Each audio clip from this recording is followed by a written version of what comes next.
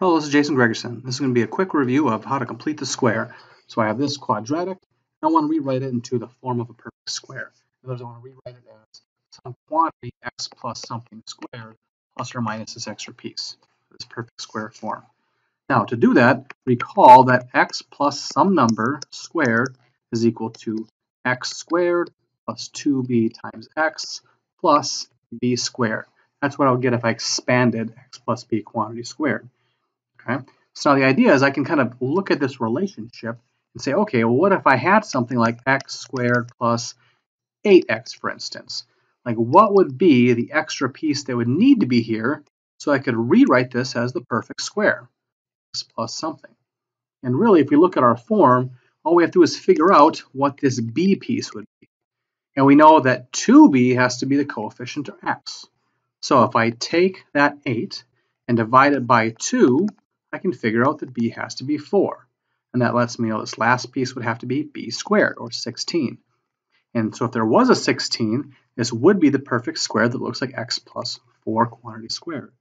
So the relationship is that if I take this coefficient, divide it by 2, and then square the result, I know what this extra piece is, and that piece was there, the perfect square would be x plus b, quantity squared. Okay, so that's the general idea. Now let's see how we can apply that to our problem to complete this square. I start by factoring out the 2 because I really want my leading coefficient to be 1. So I rewrite this as 2 times quantity x squared minus 2x plus 13 halves.